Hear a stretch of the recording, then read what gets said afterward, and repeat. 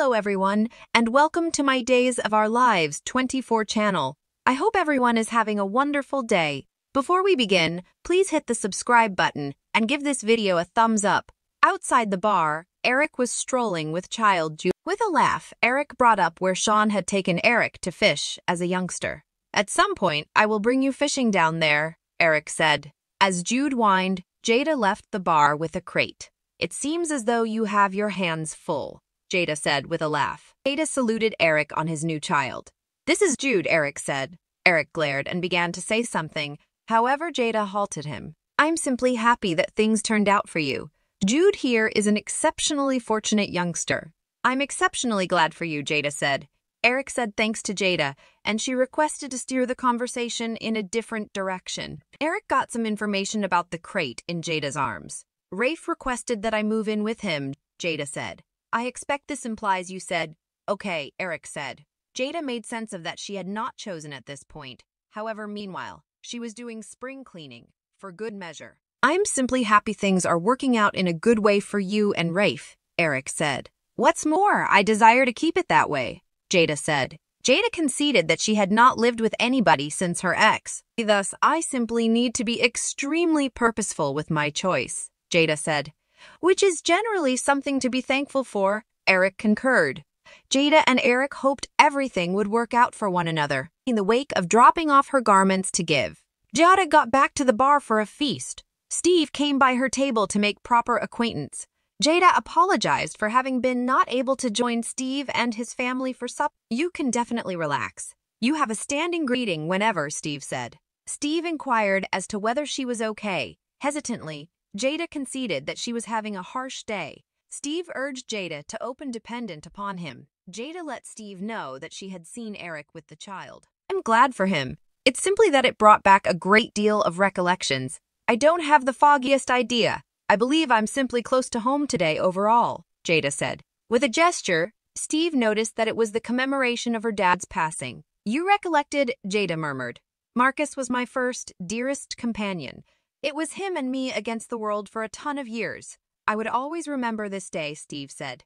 Jada said thanks to Steve. You have no clue about how that affects me, Jada said. Steve conceded that he had gone to the bar explicitly to converse with her, since he realized special times of year made the commemoration especially troublesome.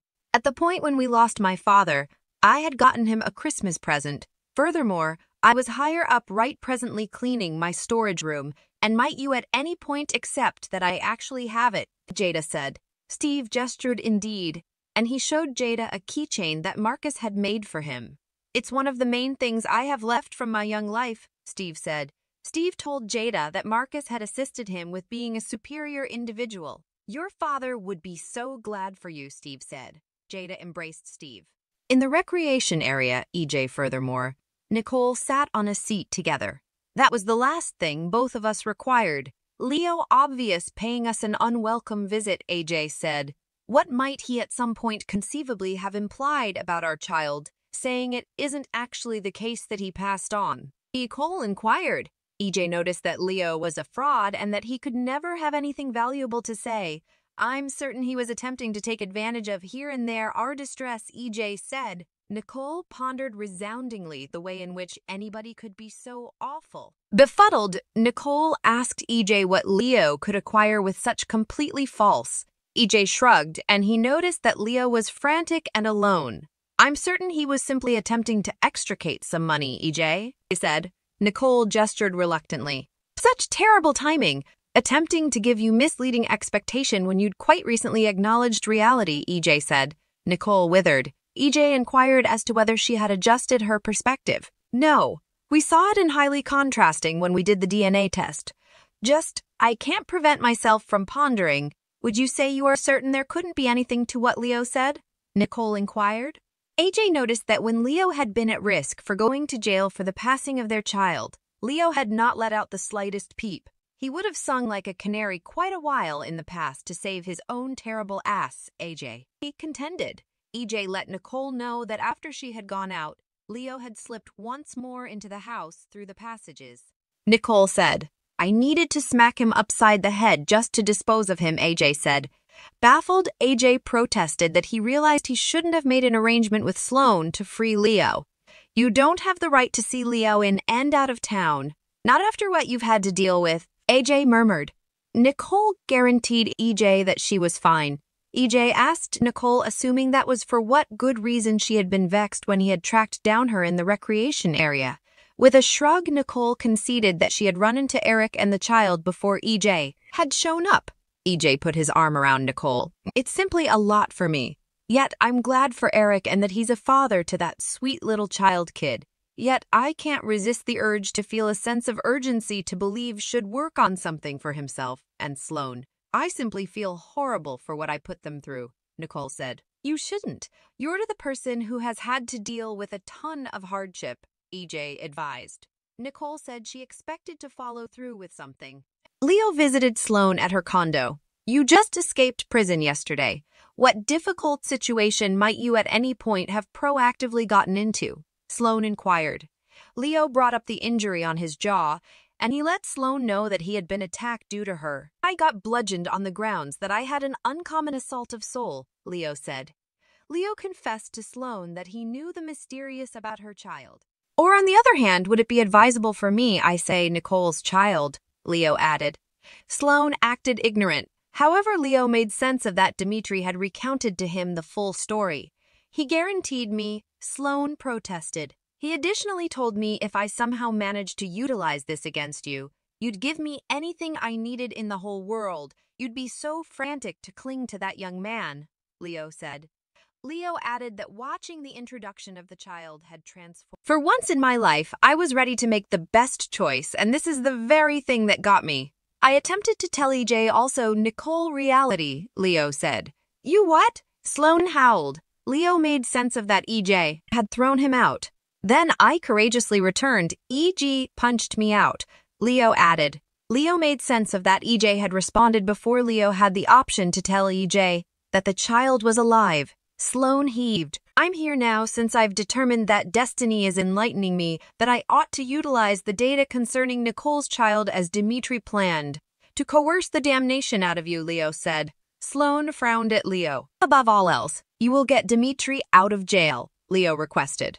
It's inconceivable, Sloane said. Sloane contended that she had gotten the most ideal arrangement for Dimitri. However, Leo said it was sufficiently not. Sloane asked Leo what else he needed. Leo said he needed the world. Or on the other hand, do I want to rescue woman informant once again from retirement? Compose the entire corrupt anecdote about how Nicole is your child's genuine mother, Leo said. Eric got back. What in the world is happening here? Eric inquired. I was simply leaving. Evidently, it's rest time for the little child, Leo said. Leo commended the buggy. Only the first in class for your supernatural occurrence child. Isn't that so? Leo asked Sloane. Leo let Sloane know that he would be in contact, and he left. I let you know taking on that case would have been just a burden, Eric murmured. Eric asked Sloane what Leo needed. Sloane contended that Leo had requested that she track down a more ideal arrangement for Dimitri. For what reason would you say you are so shaken? Eric inquired. I just missed you and Jude. Furthermore, you all took surprisingly lengthy. Sloane lied. Eric let Sloane know that they had run into Jada and Nicole on the walk. There was a thump at the entryway. At the point when Sloane opened the entryway, Nicole and AJ were in the corridor. Awful time? Nicole inquired. Not a terrible time, simply a shock. Eric was simply letting me know he ran into you all, Sloane said as she welcomed EJ. Also, Nicole inside. Nicole gave Sloane a sack with a Christmas onesie. I realize this little signal doesn't compensate for everything I put you through these beyond couple of weeks. Nicole began. Eric expressed gratitude toward Nicole for the motion. Sloane concurred. EJ approached Eric. I value you allowing us to drop by, you announced. Nicole truly expected to do this to show that she was recuperating and continuing on, EJ said. Across the room, Sloane and Nicole gazed at resting child Jude. I'd put the onesies on now. Yet he's taken out, Sloane said. Nicole gestured in arrangement, yet she seemed uncomfortable. In the town square, Leo saw a gift can, and he looked inside it. Great, Leo. You don't have a working still, small voice or 2 pennies to your name. So what would be the best next step? Leo said. Desolate, Leo called the jail to converse with Dimitri, and he discovered that Dimitri had been moved to a supermax jail. I realize you did this, Sloane. What's more, presently I will explode your reality, Leo snarled. Thanks for watching if you like this video, so please don't forget to subscribe my channel and don't miss any update.